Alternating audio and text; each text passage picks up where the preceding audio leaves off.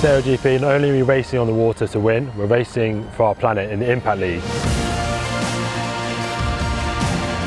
And this is a league where points are awarded to teams for innovative ideas to help reduce our carbon footprint and help protect the world we live in and the planet we race on. The key to this is collaboration between the teams, so every time a team comes up with an idea, we can implement it across the whole event and we can reduce our carbon footprint as we go around the world. So I'll run through a few ideas and a few things that the teams have come up with, which we then implemented across all our teams.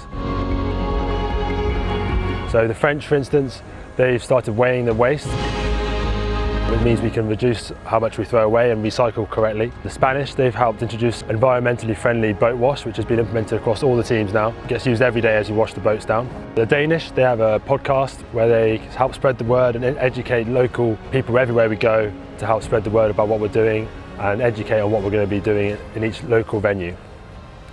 The Australians, they've introduced a chase boat box rule, which means that the chase boats no longer have to follow the boats burning lots of fuel. We stay in a chase box close to the middle of the racing area where we can operate safely and reduce our output in terms of fuel costs. The Americans, they've helped introduce a foiling first program.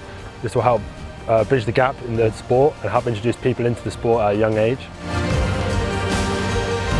New Zealanders, they've done a really innovative product reducing our use of Clysart.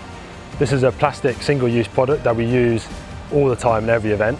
So we've replaced that where we can, which means we can reuse it everywhere we go. So that's a huge and great project that's been running out throughout the season. The Japanese, they've been working to reduce our craning time. So the cranes operate daily to get all the boats in and out of the water.